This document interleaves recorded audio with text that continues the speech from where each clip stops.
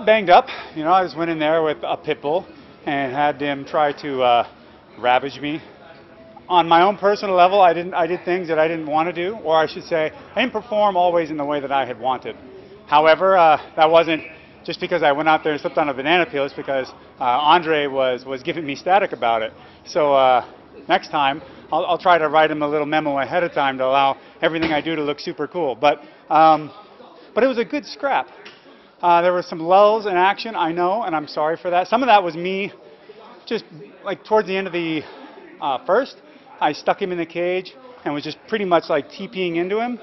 It wasn't because I was gassed and I was trying to take a break. It's because I was trying to drive my shoulder through his guts to make it so that he wouldn't get as good a amount of air. So when he went back to his corner, he was still going to be trying to recover from that, whereas I was able to take much more of a rest. And for whatever reason, my arms felt very heavy in there at times. So just how it happens. I wanted to get more punches off. I wanted to win the clinch more. I should never have given him that takedown, but I didn't really see it coming. A little too lazy there. The second time, as you can see, I was ready. And there's a big injury there to Josh Barnett. Something has happened. The weird thing is you're like, zink. Oh, ref, oh, my eye. Oh, that's not the ref, that's a punch. Jesus Christ, okay. At first, it's almost like, is the ref throwing on me right now? Is he mad? Is the ref throwing punches? Oh no, that's the other guy. Okay, let's reconvene on this matter. We'll table it. We'll get back to it a little later. Then we'll deal with the eye poke. Right now, maybe try keeping your face in one piece. Barnett figure forwards his arms. This is a very strong grip. So I wanted to work that double wrist lock. He was real strong, managed to get a big fistful of his tights. So good grip on Andrei. I missed an opportunity for the straight arm lock transition out of that. That's my own fault for just relinquishing the pressure just a little bit on the wrist.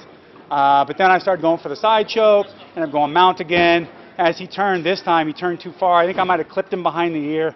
I'm not sure, but for whatever reason, he laid there enough for me to get under that neck and really get that short choke, even though I wasn't fully on his back. Well, I had already splayed him out flat on his stomach, but still, he was kind of on his side. I would not say that it's ideal, but I was able to get it. Oh, a nice uppercut from Josh Barnett. It was a good fight, not a great fight for me. Even worse fight for Andrei, unfortunately, if you're on his side. But we went out there and we did some heavyweight stuff, and I'll have to replay the footage so that I can take a look and see where I can make improvements. I know I want to let my hands go a whole lot more, and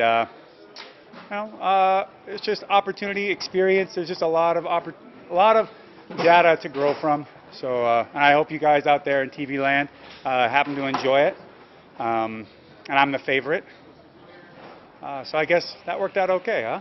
And I got a nice little lump I got to get rid of, but it's okay. No one cares on the Reaper bond. That's just like an extra 10 euros, I think.